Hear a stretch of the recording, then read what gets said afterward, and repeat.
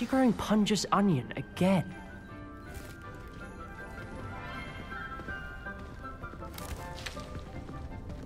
Good morning, Professor Garlick. How wonderful it is to see you again, Lenora dear. Oh, here. You'll need these for today's class. A little treat for your auntie. Ah, hello. Class, please welcome the newest rose in our garden. We do look forward to growing together. How thrilling it is to have everyone back together again. This year will be filled with enchantment and excitement, but the most important thing cultivated in herbology is knowledge. The prudent herbologist is no more afraid of the venomous tentacular than the bouncing bulb. Now then, today we will be acquainting ourselves with the mellifluous tuber known as the mandrake root. Accio. Let's see if we can't make our fibrous friends a bit more comfortable, shall we? First, let's protect our ears.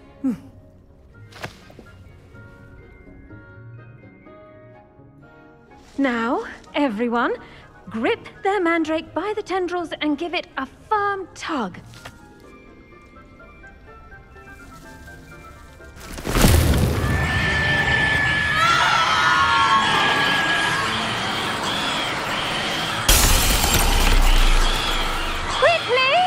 Place your mandrake in the new pot and pat down the soil!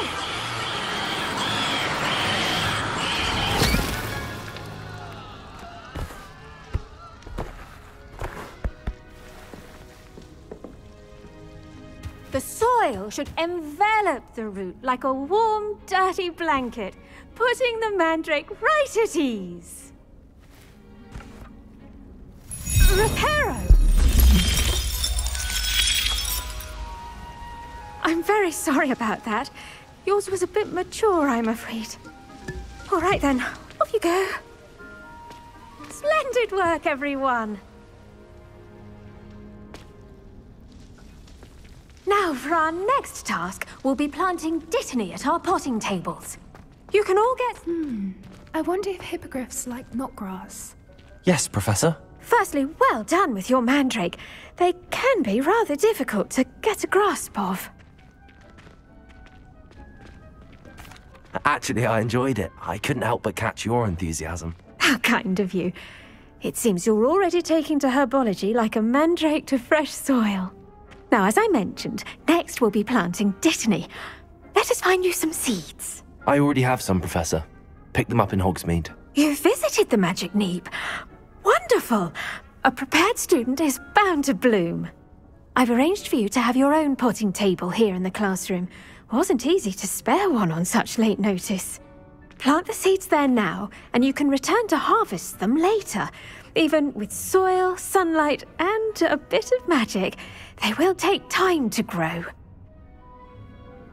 Let's see how to balance my star thistle arrangement. Niffler's fancy or roses? Dittany's restorative properties make it a vital ingredient in the Wiggenweld potion, as you all should know from Professor Sharp's class.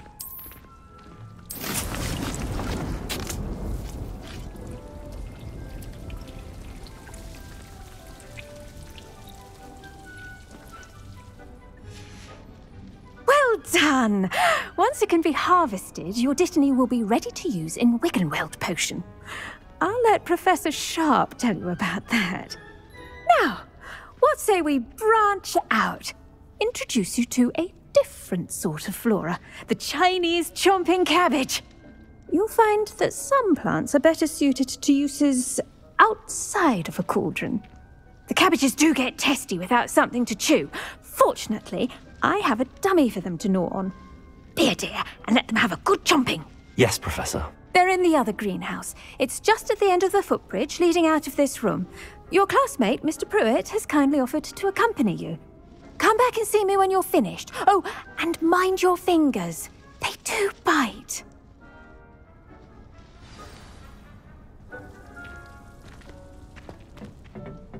Hello. Saw you on your way to Hogsmeade the other day. Nice to meet you. I'm Leander. I'll be showing you the Chinese chomping cabbages. Up these stairs will take us there, but your lead.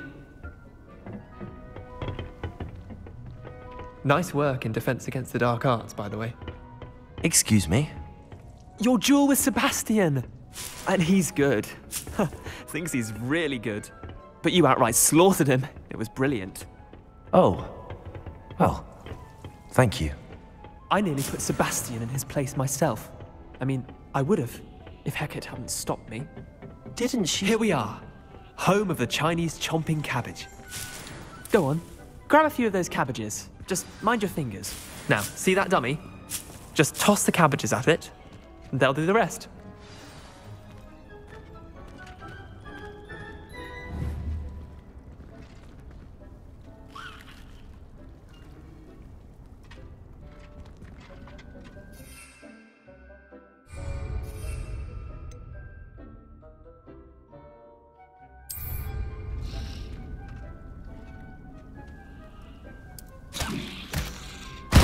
Look at that. They'll chomp on anything they can get their mouths on. Mum planted some in her garden last year to keep the gnomes out. Did save her the de-gnoming, but they left her honking daffodils in tatters. Vicious little bastards, aren't they? My kind of plants. Not like stupid booba tubers and bouncing bulbs. The kind of plants that just have your back in a fight. Not saying you can't go it alone, but, well, imagine that wasn't a dummy.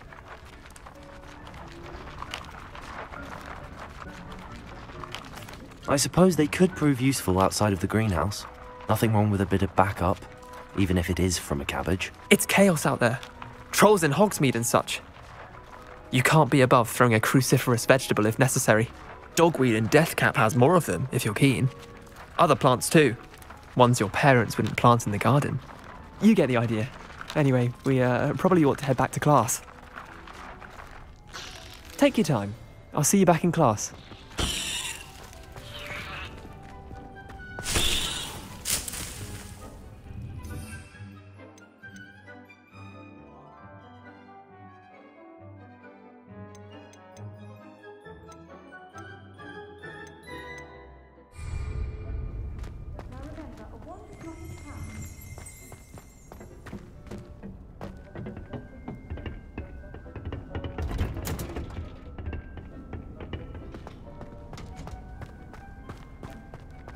Handy resource indeed, your field guide. And with that helpful reminder. The best time to plant a seed is last season. The second best time is now. I tended to the Chinese chomping cabbages, Professor. Remarkable plants, aren't they? I hope they weren't too much trouble. Oh, don't see any bite marks or missing digits. And good, as you do seem to be quite green-fingered. Oh, I'm eager to see your skill in the soil continue to blossom. Magical plants have so much to offer. I'm eager to learn more. I'm glad. Herbology is a bounteous subject. Tend to your garden, and it will tend to you.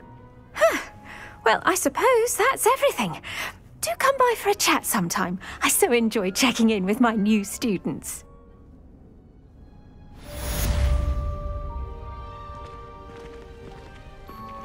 Those mandrakes are really relishing their... Did you know that you can... To make anything grow, we must first understand it. That goes for plants as well as friendships. Kindness and concern are as necessary in the greenhouse as in the Great Hall.